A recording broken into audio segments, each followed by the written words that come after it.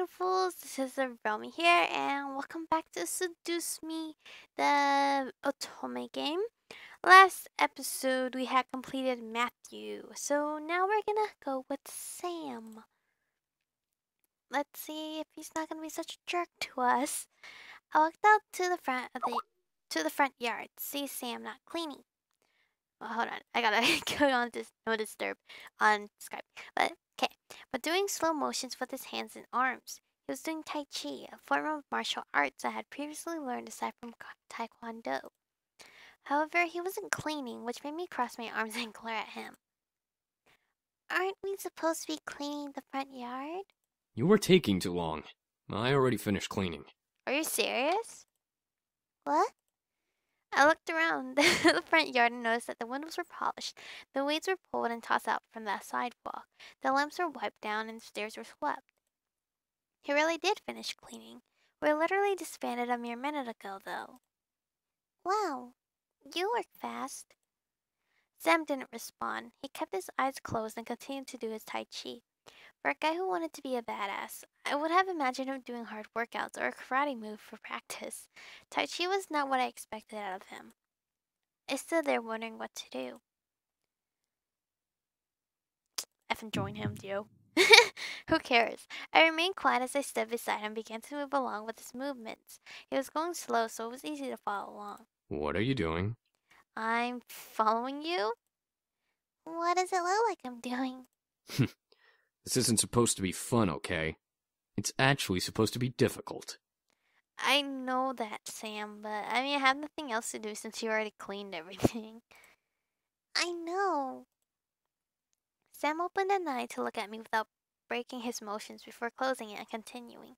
I followed along flawlessly, keeping to his speed. It was very relaxing, until I managed to trip over my feet and land on Sam. Oof! Hey! Watch it! Sorry. Sorry. I had landed on top of Sam, staring eye to eye with him.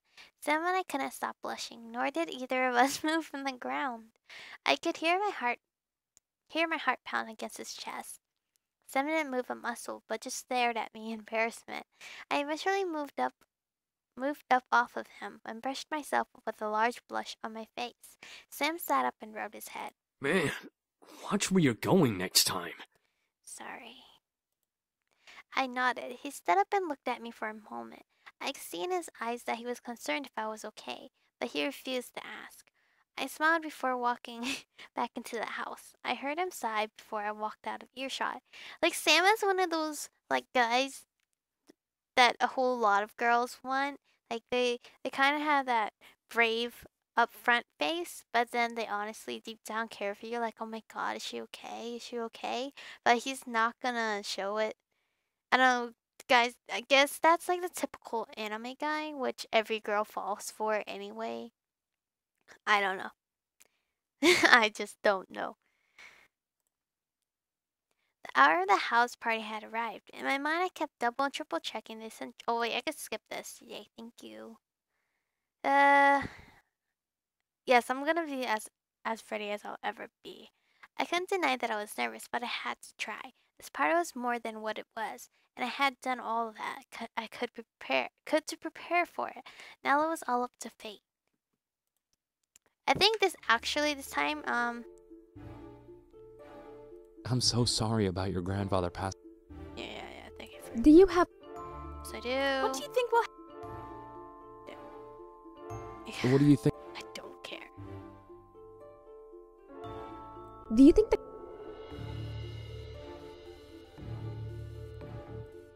Okay, cool.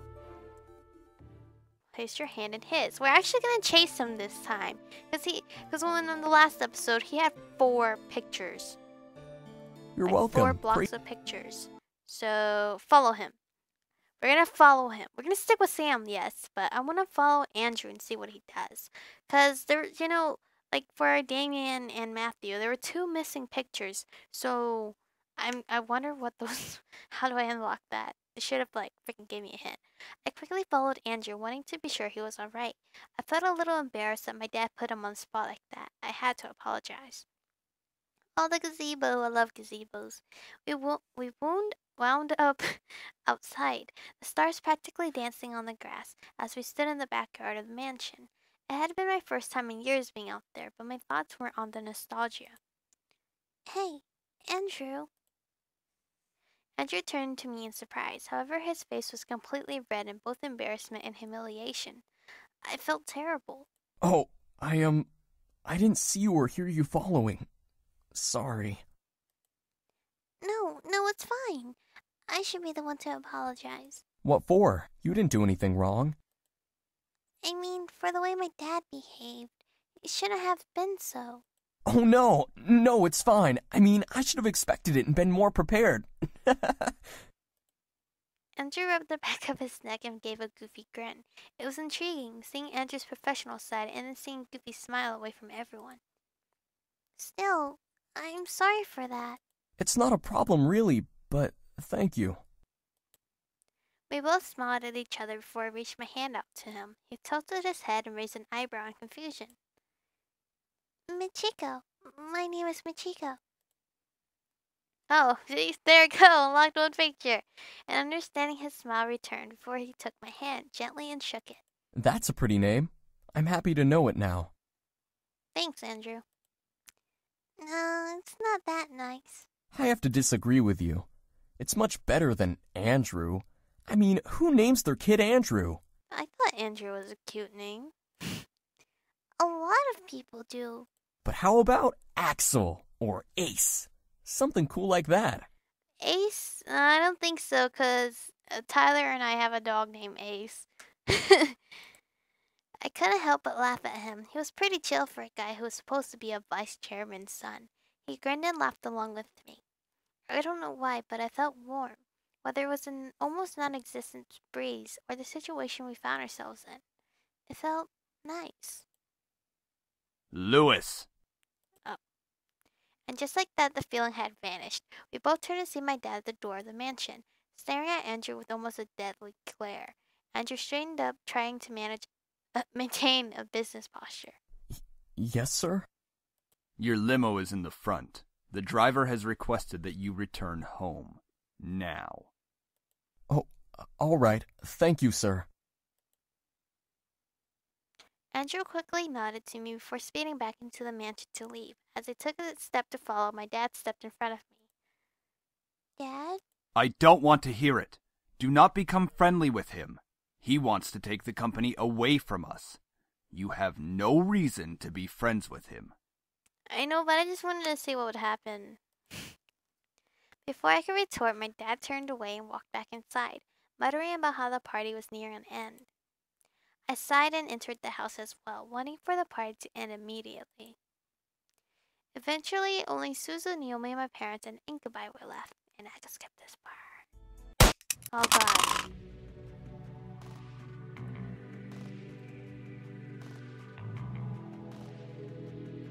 Run. Run, dude. We're gonna work on homework. Let's work on homework. What the hell was that? I had to work on my homework. I had school tomorrow regardless of what was happening in my life. At the moment, I wish school was over. Well, might as well get it done now. I reluctantly took my books out of my bag that sat on the floor. I made my bed into a study picnic area as I began to work through my homework. The benefit of doing your homework in the morning? Not having to do it later. The downside, morning sucks for trying to use your brain for anything educational. Formula for fixed cost is FC plus VC times Q equals TC. Marginal cost is total cost minus fixed cost. I felt my brain slowly start to ramp up the flow of logical thought, speeding up the time I was working on each economic equation I had. It was a matter of me being smart about anything when it came to doing homework or doing well in class, but I was quick to learn and easily retain information. If only I could learn about the boys this fast. I stopped. Did I really just compare learning about demons to learning about economics? 7 a.m. It's too early to be alive. Let alone make sense. I shook my head and continued to work. What happens if I do disturb them? but they quite look angry, so I don't... I feel like so risky now, because it's like I'm halfway there. Hey, you know what, whatever. Sorry. Once the boys looked at me, frozen their movements. I just stood at the doorway staring at them after my outburst. James was the first to break away from the group, stepping towards me. Good morning. We apologize if we woke you up. No, it's fine. I've awake for a while now. I'm sorry I interrupted. It's quite alright. We needed to stop anyway. We don't want to overwork Sam. Oh, come on, I can handle more than those pity punches. Your mind seems grateful that we've stopped. Shut up, Damien. Oh, I should have stopped them Oh then. crap, we should probably make some lunch. I'm sure you're starving. Oh, no, I can make lunch. I can handle lunch if you like. You all seem to be very busy training to beat Malix. I'll take care of it today. Whoa, seriously? Yeah, why not? I'm not useless. I know how to cook and do other stuff too. Well, no, I wasn't insinuating. It's okay, Sam. You can just, like, kiss my forehead. I'll be totally okay. What he means to say is that we'd be really grateful if you could make lunch today. Of course. No problem. As I turned to the kitchen, the boys went back to training. They seemed very determined to get better and to become stronger. Might as well make lunch today. It's been a while since I cooked. Lunch wasn't particularly hard, so I decided to make pizza. Was that a choice before? I don't remember. Pizza is always good no matter what time of day it is. Do we have any? Luckily we had some pizza in the freezer to heat up. Pizza Moore's baked with love pizza. Had all the makings of pizza types, including pepperoni, sausage, mushrooms, and extra cheese. Just top it, bake it, and serve. I'd have to get more later. I placed the food in the... I can skip this part. Find one incubi. Okay. I looked at each hall trying to find one of the incubi wandering, so that I wouldn't have to go through each individual room finding them. I pursed my lips in irritation. Where the heck are they? I sighed, knowing that I would have to search for them in each room. I turned to head down the west hall before I suddenly bumped into an opening door face first. Oh god. Oof! Whoa! What the? I got your pizza, Sam. I quickly stepped back, regaining my balance on my feet and with the food in my hand. The last thing I wanted was food on the floor. I shook my head and looked up to see Sam looking at me from behind the door in surprise. Being that I only saw his face, he was wet, so I assumed that the door led to a bathroom he was exiting from. Oh, crap. Are you alright? Oh, come on, I'm not that much of a burden, Sam. Yeah, I brought food. What the hell? Why did I say that? I shook my head and acted like I knew what I said. Sam raised an eyebrow before looking to the food I brought. Oh, hey. Thanks. Welcome. Can you put on clothes? Like, I don't know if I have this fear still or not, but I would not like seeing guys shirtless. I don't know why. Maybe because it's too much skin? I don't know, honestly. It's like, I don't know. I just don't know. Now you guys know that I get freaked out whenever there's like a shirtless guy or something. I think it's too much skin for me, that it freaks me out. Oh god. Even though this is a cartoon, it's still like, I don't know, it's hard for me to talk even. As Sam stepped out from behind the bathroom door and closed it, I was suddenly face to face with the shirtless and freshly clean Sam. A simple towel was hanging over his shoulders as he looked to me. I remained frozen, unable to tear my eyes away from the sight. Damn, was he ripped? Hey, you alright? Hello? No, I need you to put on clothes, because I cannot see you right now. What? Sam let out a slight smirk of hair on his lips before tapping my forehead with his finger. It was light, but I still felt pressure from it to push me back a bit on my feet. You gonna give me my food, or do you plan to keep staring into space like a nut job? Oh, come on. Huh? Oh, right, here. I quickly gave Sam his food, glaring at him. He chuckled before quickly dropping to the floor and crossing his legs to sit on the floor. I had to double take down at him before joining him to eat. I was hungry, so I might as well. Sam must have been hungry because he practically scarfed all of his food down before I could get 2 bites out of mine. James, you ate fast. Oh, sorry. It was good, yeah. Thanks. Sam sat in silence, waiting for me to finish. It was odd. It was not far from having a dog watch you while you ate. Nevertheless, I finished my food quicker than I normally did and looked to Sam, who someone got his shirt and vest on while I wasn't looking. Damn, was he fast? Alright then. I'm heading up to the roof. Roof? Roof? He was heading to the roof? Why? Oh, the roof? Yeah. Wanna come with? Hold on, he wanted me to join him? On the roof. The roof of a huge mansion. How? Why? I promise you won't fall, or whatever. Okay? Or whatever. He didn't want to sound like a charming prince. Oh, I was so scared that I clicked no thanks. Okay. I didn't know why I was up for this, but I was okay. The small adventurous side of me was very happy with my decision, but another side of me was screaming at me, asking me why did I do that. Sam took the empty dishes and placed them on a nearby stand before walking to a nearby window and looking to me. Wait. A window. Come on. I walked towards Sam, unsure of what he wanted to do. As I stepped to his side, he wrapped a tight arm around my waist and hugged me against his side. Whoa! Better hold on tight. You're climbing to the roof. I thought, okay. I instantly wrapped my arms around Sam as he opened the window and stepped up on the ledge. I could feel him tighten his grip on me as he looked up and grabbed the end of the roof with his free hand. Wow. I gripped tightly to him as he somehow was able to pull both of us up to the roof. And with that one hand, he lifted me to the roof first, before pulling himself up and sitting with a content sigh. See? I told you I wouldn't let you fall. Thanks, you don't sound romantic at all. Yeah.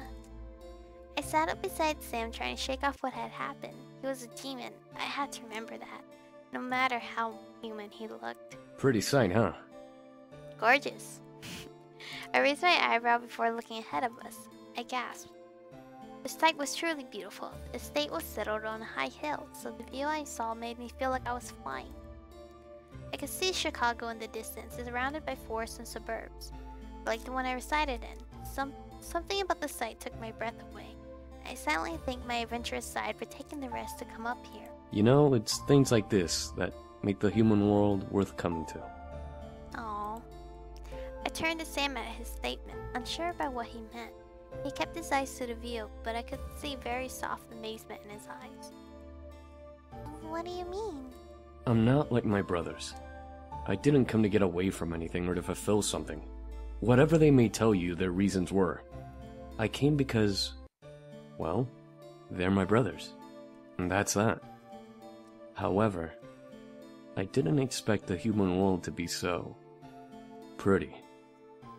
And what about me? Sorry. I didn't understand the brothers were running from more than just Malik's. What could have possibly driven them from where they were? You ran for something? We all had our reasons for leaving the Abyssal Plains. James didn't want to deal with his problems. Matthew wanted to live with humans more than demons. I came because I didn't want to be without my brothers. So I left with them. Aww. James, Matthew. And we know why Damien left. We don't quite... Well, James is most likely because he doesn't want all the damn pressure. Eric, I'm not quite sure. Eric seems mysterious. That's rather sweet, if you think about it. It doesn't matter. I came, so here I am. It's still sweet, goddammit, Sam. Shut up.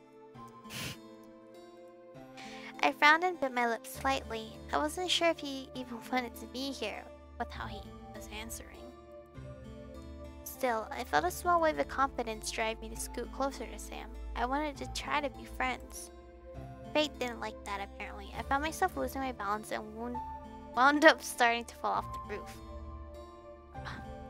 Frack. Of course, me had to slide. Whoa! Instantly, Sam grabbed me and pulled me to him. He wrapped his arms around me, making sure I wasn't able to fall back down the roof. But that wasn't what made me blush wildly from ear to ear. I had somehow landed and straddled over his lap. He was hugging me so close to his chest.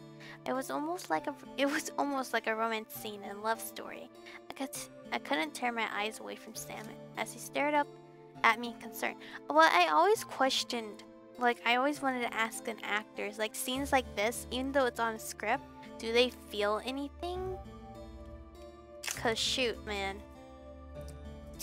Well, what are you gonna do if, like, a really cute guy or a cute girl is looking at you in such a romantic way, even though it's a love scene? Oh my god, I can't. Sorry, I'm like peeling gum right now. I'm like eating so many sweets in front of you guys. Well, not legit in front of you, but I gotcha. You okay? yeah, I am. However, I continued to look down at him as he stared up at me. Neither of us knew what to do, and I could feel that we were both lost in the fact as we looked at each other. Sam's face grew slightly red. Hey, I might as well say it now, but sorry for being a dick when we met. It's okay, Sam. I must have been dreaming. Sam was being sincere? Why? However, as I stared, I could feel his strength weaken. He was shaking, but continued to hold me to keep me safe from falling.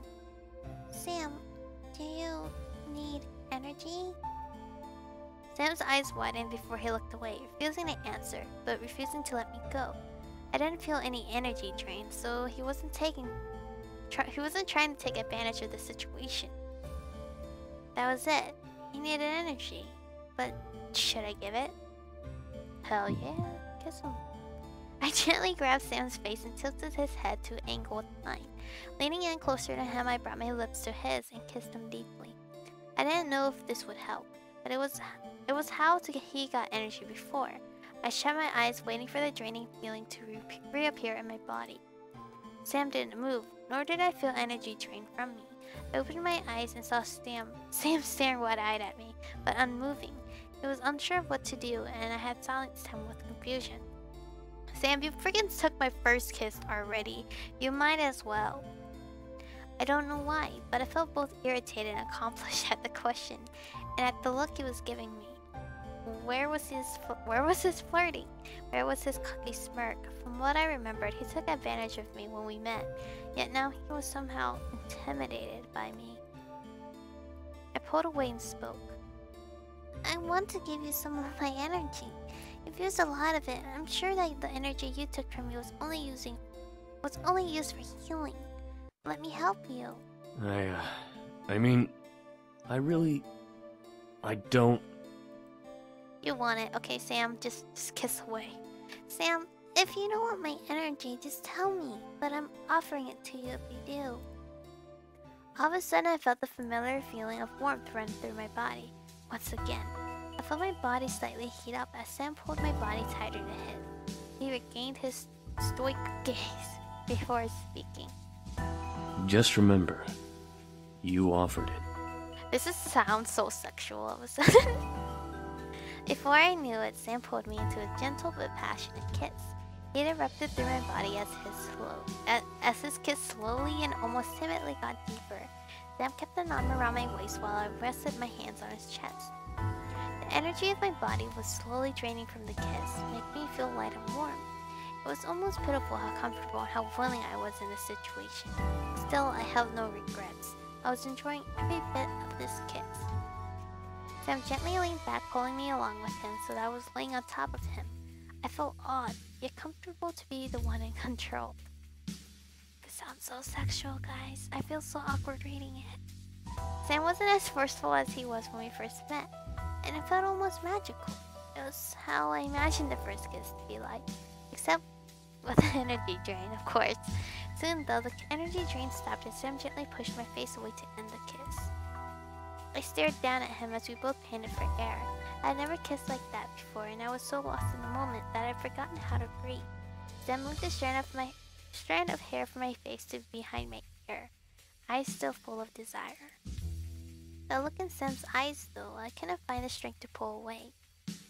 I could feel the hold of his mind-altering spell fade away, but but I still felt hot.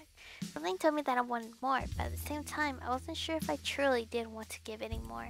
We're gonna give him more. I wish we did this for Damien. It's basically the same dialogue, except when she wakes up, they give her a note, but it says something different. I opened the opportunity and I was enjoying it so much as he was. I wanted more and I was going to let him keep going. I wanted to keep going. I leaned down and kissed him again. Sam gasped against my lips but continued to kiss back. I could feel him pull on the tail of my bow, releasing it and following his hand off from around my neck. He removed the ribbon to his pocket before gently unbuttoning the top 2 buttons of my blouse. The desire in my body drove me insane, forcing a moan to escape my lips as he ran kisses from my lips down to my exposed neck, and it's quite awkward. I cannot skip either. I could totally skip reading it, but I don't know if any of you would be upset because I did read it for Matthew. But this is quite awkward. Sam was ruthless in his passionate kisses on my skin. Sam didn't stop touching me and kissing me, making warm moans and gas rushed out of my mouth into the open air. He may have been full, but he was hot as I was. Could I skip yet? Can't skip yet. I couldn't even comprehend how much time we spent making out. I was so lost in the pleasure that I didn't care. Call it sinful, but I didn't care. I loved it. His touch, his kiss, his heat. I desired it beyond anything at that moment, even as if he lowered his gaze down my chest to just above my brow. My heart was beating wildly in my chest. Something about Sam intrigued me immensely, but something made my heart quicken for him. It couldn't have been love, but it was too passionate to be less. What was it? However, I began to feel dizzy, seeing the sky start to spin almost wildly. I gripped to Sam's shoulders, trying to signal him to stop, but my mind faded to black before I could let out another sound. I felt good. I didn't care that I was blacked out. I felt warm and fuzzy in the darkness. I never knew indulging in that kind of passion would be that good. I now just waited to awaken, hopefully in a good way. My eyes eventually fluttered open, adjusting to the sight around me. I felt familiar silks underneath me, letting me know that I was in my bed. I slowly sat up, stretching from the tiredness that still lingered. I felt a very soft pain in my neck and shoulders, and I could feel my swollen lips pulse gently and healing. It must feel weird. Their body's probably like numb as hell, and you can't even move. However, when I looked down at my body, I saw that my shirt had been pulled back and rebuttoned as if nothing happened between me and Sam. I was just missing my ribbon. Before I turned to get out of bed, though, I spotted my ribbon on the pillow beside the one I slept on. It was tied in a nice bow with a small note attached to it. I gently slipped the note from the tie and opened it and read it. See, his was from a tie. Matthew was the bunny, this crazy bunny or whatever it was, and then Damien's was a pen. Sorry, I went a little too far. That's it? Of course, a man with simple words. I stared at the note, letting a small smile grace my lips. He went too far. I enjoyed it, despite the first-time circumstance. It was cute, though, to imagine him thanking me for something we both did and enjoyed. Uh-oh, hiccup. I brought the note to my chest, letting the memories of our meeting flood in my mind. I indulged myself too, Sam.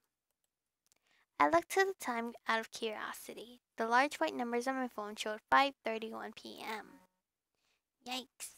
4 hours of being knocked out, and I still feel tired? It was Sunday, so I allowed to sleep longer if I wanted to. The remainder of the night went... Oh, okay. Same stuff. Before I could reach the hand on the door, however, someone took my hand. Huh?